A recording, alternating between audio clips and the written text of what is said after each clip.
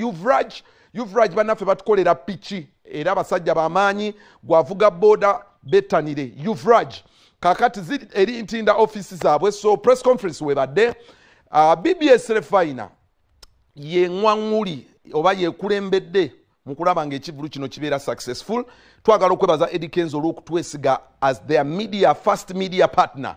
We are the first media partner ba Kenzo okulaba nti ekivulu kino kitumarketinga era bw'obanga owagira BBS ku mulundi guno tumanyi tulina emitwalo nga obukadde n'obukadde obw'abannayuganda obulaba BBS to the final. That I know. That is visible on our socials.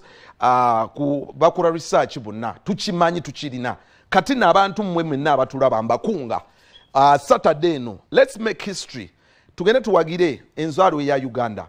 You know Katonda alabikira mu bantu abamu differently. Kenzo has stood the test of time. He's special. Musajja wa njawulo ayina obuganzi. You can't hate who is gifted. Katonda gwawadde ne buwalana. He has proved beyond reasonable doubt that he's there. Yeyimbira ndongwi taina ntalo na muntu, taina kizibu kya muntu. Bamuvumye, bamujereze, bamunyomi, byoyimba tebinyuma. He has stood that. Only him has a BET in Uganda. Only him. Yebayimbi abakyakuba ebivulu ne bijjula ne biboga. Gravity agamba ye number 1 wa Uganda. I have no doubt about that. Saturday tuli Kololo for Eddy Kenzo Festival, the first of a kind. Let's celebrate music. Let's celebrate life. Let's celebrate Eddy Kenzo. Katwalage embeera bwebadde nga bw'acankalanyizza Kampala obwagazi obubadde ku luguudo lw'entindawo nga tugenda ku Youth Raj okulaba nga tuwuliriza lwaki Kenzo ekisooka yatandikawo festival eno biki ebyamutuma kusoomooza kikwayiseemu okulaba nti tusigaze ennaku mbale naye era nga tulina essuubi nti it's gonna be a big show. Na biki byateeseteese bayimbi ki okuva mu mawanga ag'enjawulo betusuubira kubanga he has been there, he has traveled the world. There has to be a surprise on table. Let's listen to this and get back.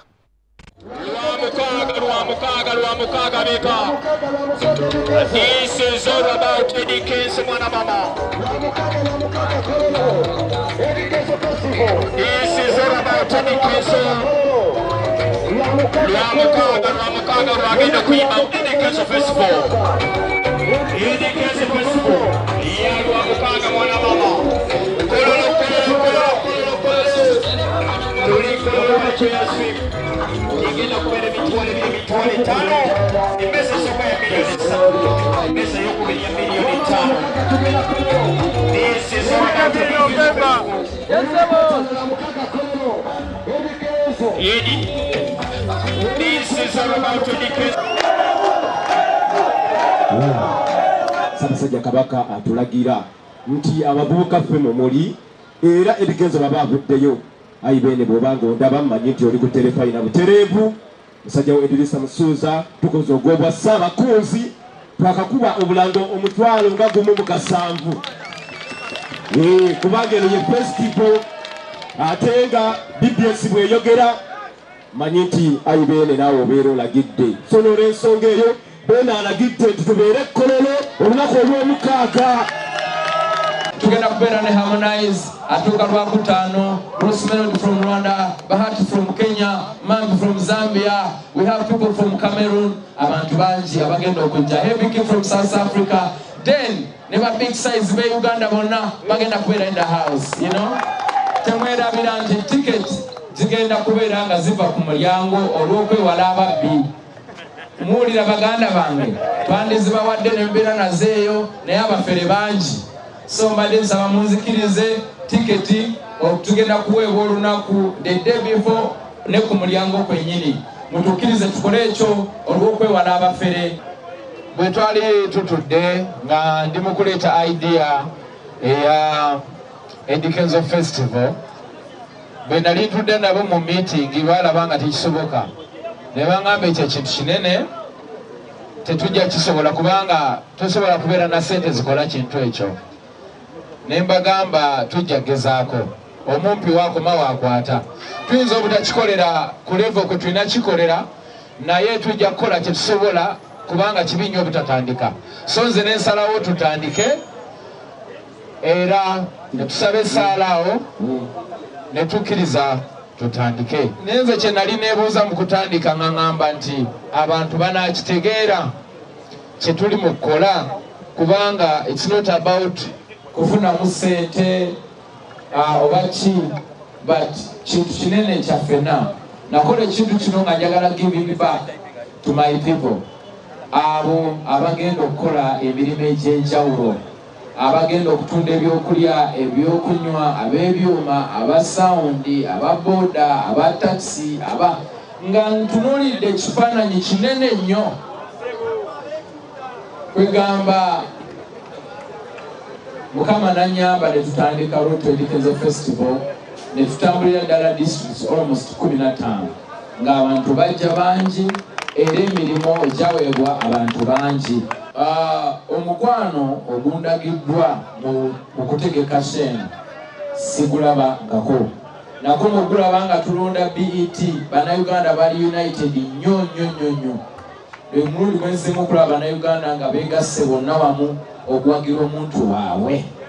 Ekintu ekyo kinzizizaamu amaanyi mangi.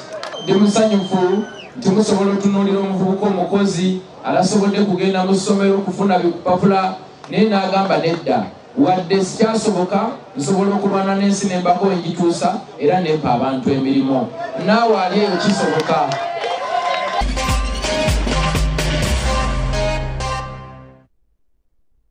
Okay, there you go. Eddy Kenzo Musuza, he's a titan, #1 musically.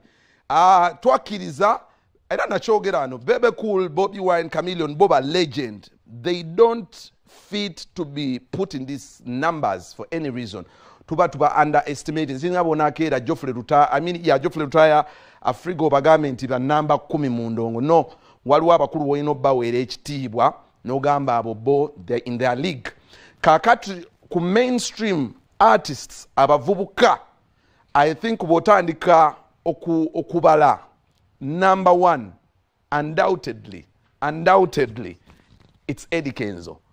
Eddy Kenzo bwavaawo with authority nengatawo Lutalo with authority. Lutalo bwavaawo with authority nengatawo Shiba with authority. Shiba wavaawo ani addawaawo. But anyway, we are celebrating Kenzo. Tuleme kuteekamu fitina endongo ya kunyumirwa kuchakala. Let's celebrate music. Let's celebrate life.